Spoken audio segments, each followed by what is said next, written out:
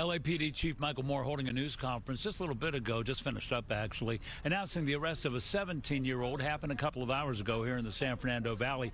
He was booked on charges of attempted murder.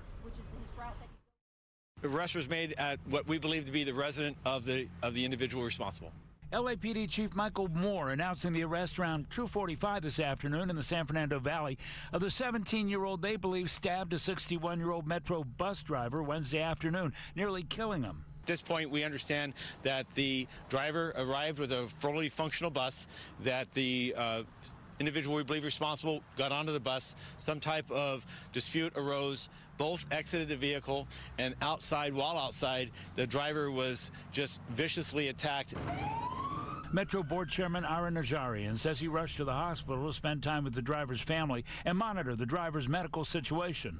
He had undergone heart surgery, he had undergone abdominal surgery, and his heart had stopped for several minutes during the procedures.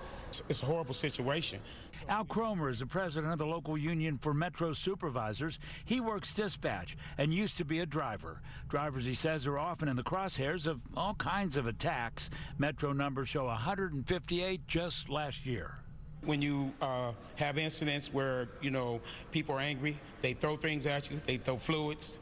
People have operators I know that have had urine thrown at them, feces thrown at them, food thrown at them. Meanwhile, at the Metro boardroom, there is talk of forming a Metro Police Department.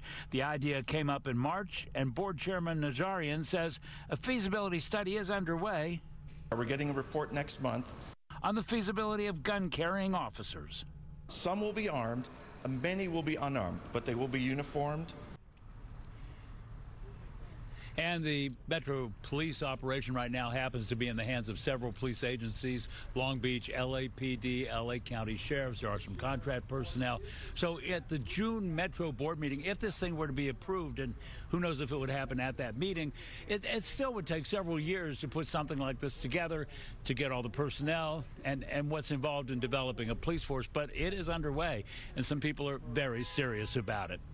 Back to you in the studio, Alex, Christine. In the meantime, welcome news there on that arrest, Hal. Okay, thank you so much.